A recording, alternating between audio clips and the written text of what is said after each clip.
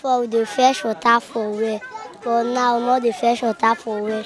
Now the tap they close to us now. They take the fresh water. Not they go well again. Omo Agege now do tap for us so. God they happy. God go bless them.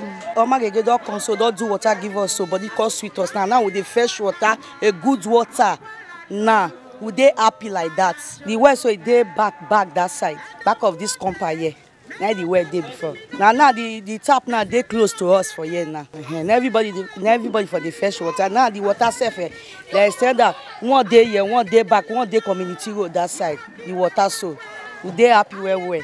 Only that one Omo Agege do give us so they happy well.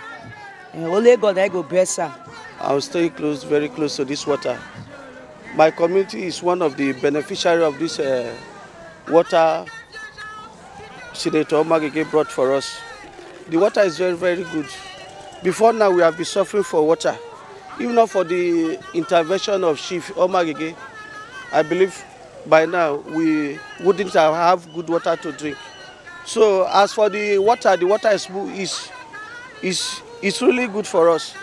No problem. It's rushing fine, as you can see. Everybody here is fishing. We are enjoying the water.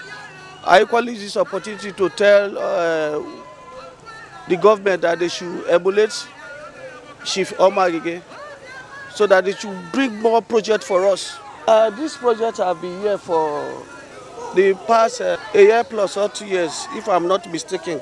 And I believe we, that is the beneficiary of this project, we will try our best to maintain it so that it will last for us.